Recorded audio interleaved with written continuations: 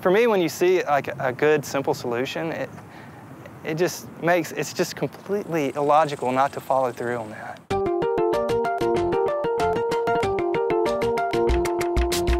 I'm Michael McDaniel. I'm a senior designer here at Frog Design in Austin, Texas. When you think about the aftermath of Katrina, they couldn't figure out how to temporarily house people and house them quickly. It seems like the Federal Emergency Management Agency would have had a plan in place.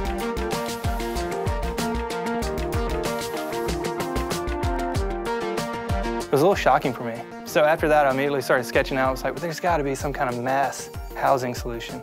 So one of my sketchbooks, I started drawing out like teepees. I was like, there's got to be a modern teepee. I was drinking coffee and thinking about how a lid went on it, and I was like, oh, if you turned it upside down, you'd have a floor and a top. And based off this one little coffee cup, I started coming up with the design for the EXO, which is kind of the cornerstone unit for the entire reaction housing system.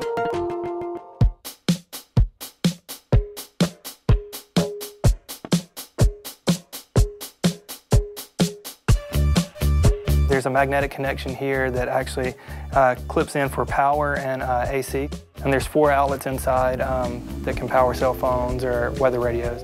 On the inside of this shelter unit, you have 4 single beds. You can sleep a family of 4. They all nest together, almost like you think of how IKEA ships things. You can move 20 units per like a 53-foot semi-flatbed. When you think about a FEMA trailer or something like that, I think they move those on semi-truck trailers, but you can only move 2 or 3 on those.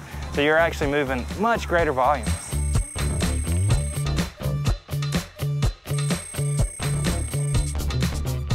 Any wide open area, field, parking lots, like this behind us, would be a perfect deployment location for the shelter units themselves.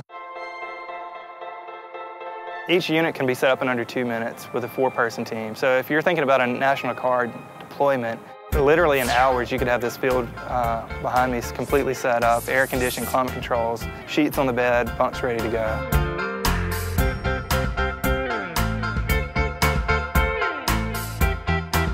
It's really exciting for any designer when you think about any project that actually would come to fruition, especially on such a grand scale as this.